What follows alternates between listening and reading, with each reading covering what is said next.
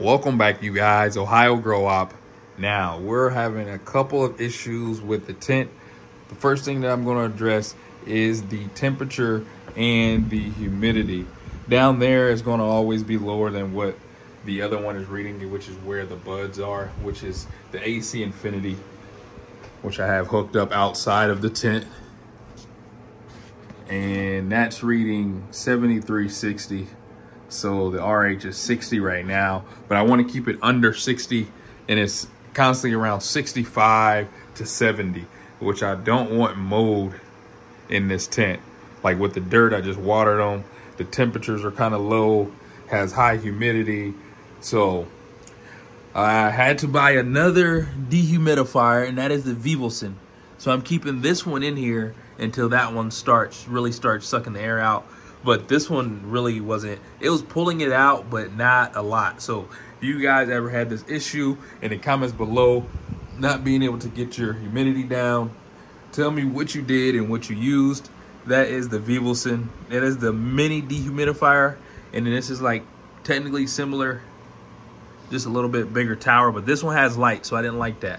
It has like blue, green, and purple lights that show up in the back, and I don't want that on with the plants. So when it's lights out, I don't want those lights. But second, we have light burn, you guys. Hopefully I'm gonna try to find it in here. Okay, so we're having spottiness there,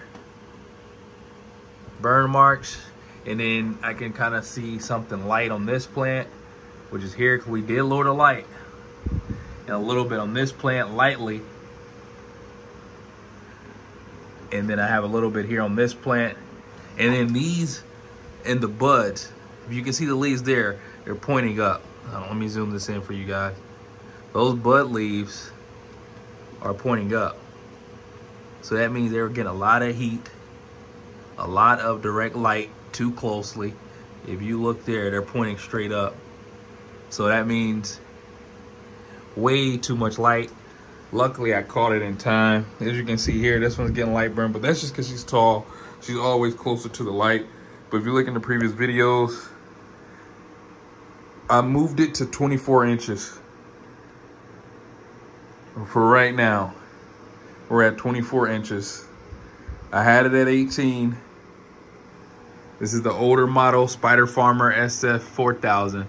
You can't calibrate it, dial it down, dial it up. Someone said you could, but I didn't find what they were talking about back here. So next grow, we will definitely probably have to get a different light. Well, we're doing fine. And I just don't think you can get it 18 inches to these plants. You can see like the leaves there on the banana purple punch. Now this just started today. I only lowered the light 2 days ago. So you start seeing those little blotchiness. This plant always has some type of deficiency, but I know from reading the book that that is light burn. We had it at 8 inches, guys. So we having humidity issues at the moment, and then the light burn, which I caught now. So hopefully by backing that off 24 inches, that we see some improvement. It's almost lights out for these girls. So they will be able to cool off and then wake up tomorrow with the lights further away. That's probably why we saw explosive bud growth, because they got more light than they ever had. These aren't foxtailing. The banana purple punches are pretty resilient, so I've heard. And they actually love all that light. But I just noticed it in a couple leaves back there. It's not really that bad on the banana purple punches. And it's not that bad on the pink or the purple lemonade. But this plant here, the blackberry, for some reason, maybe it's just this plant, but it is like real finicky. Like anything can make anything happen with this plant here.